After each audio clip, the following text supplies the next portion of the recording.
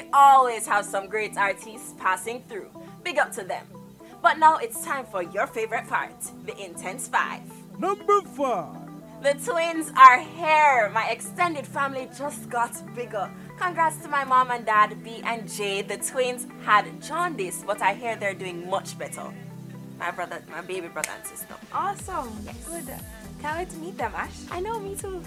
Number 4. So this man set up a drug bust just so he could propose to his girlfriend. He planted what looked like cocaine in her bags and she got stopped at the border. Eventually, he jumped out and proposed before she was put in handcuffs. I'm not so sure if I would say yes. Like, can you imagine? Yo, that man the OD. So of all the ways. That man the extra. No, but think about it. Of all the ways you can propose, you know, be different. Extra. Yeah.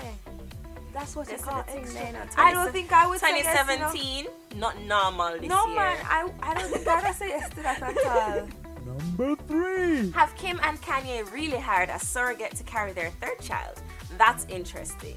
At least it's not her mother, because at one point that was mentioned. I mean, given the health conditions that she has when she gets pregnant, it's kind of a given that she would do that, especially if she wanted to have a third child, because she said if she got pregnant again, she would probably die. Oh, she has a lot of things going on down here. Maybe because she do so much things going on girl, up here and down she had there. a hole in her uterus. She have to go to surgery. Her kids are pretty though, like they're gorgeous. Yeah. Number 2. Troyton is featured on DJ Khaled's latest album as a producer. Big up Troyton. And Sizzla upon it too. Mad, Movado. Nice, nice. And finally holding the Number 1. spot this week. Did you see the crocodile that appeared on Helshaw Main Road? Huge.